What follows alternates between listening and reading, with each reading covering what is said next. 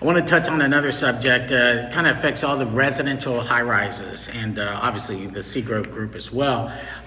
Essential services. So we are still under the governor's order, which currently prohibits any type of service that is not considered essential services. So what are essential services?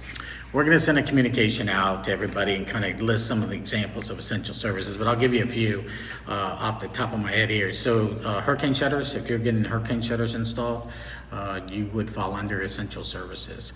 Plumbing issues, if you've got plumbing leaks or something like that, an active plumbing leak, that would fall under essential services.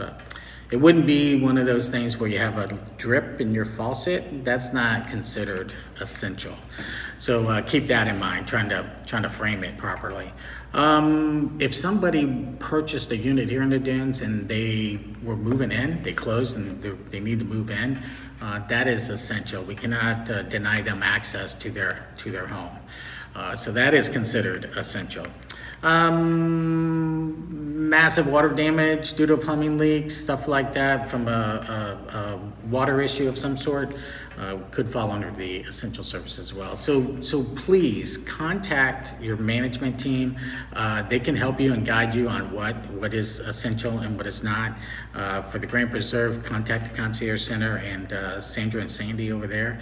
And for those folks at Antigua, Seagrove, Barbados, and Cayman, please contact Nicole and Jackie, which they can help you guide you through what is essential and what is not.